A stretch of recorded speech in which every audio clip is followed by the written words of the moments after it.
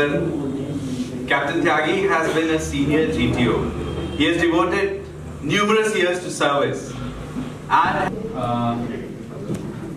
the youth today has a number of choices, much more than what I had when I was a student. And a lot of the students want to join the armed forces. That is a fact. It is seen from the number of students who do come for SSB to join the armed forces as an officer. However, there is a very big mismatch between the number of people coming and the number of people selected.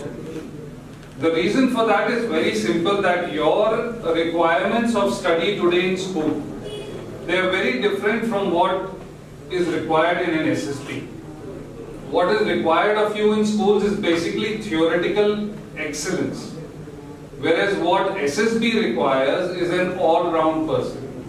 A person who's little bit good at everything.